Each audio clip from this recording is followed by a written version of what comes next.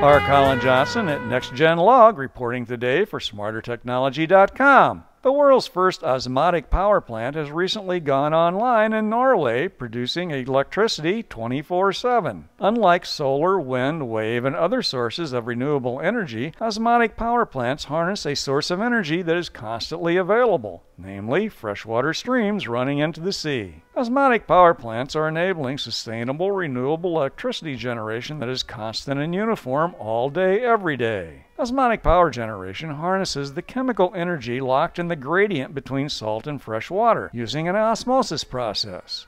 This pilot plant was designed by the Norwegian government-owned Statkraft, which is producing 10 kilowatts in its pilot plant, which it plans to expand to a full-scale osmotic power plant capable of producing continuous 25 megawatts. According to Statkraft, the global production potential of osmotic power exceeds 1,600 terawatt hours, or the equivalent to half of Europe's energy demand. You may be familiar with how reverse osmosis uses a membrane that water can move through but which blocks particles to purify water. For osmotic power, forward osmosis draws fresh water through a similar membrane to mix it with salty water, thereby increasing its pressure, which can subsequently be harnessed to drive electricity turbines. Read all the details at SmarterTechnology.com.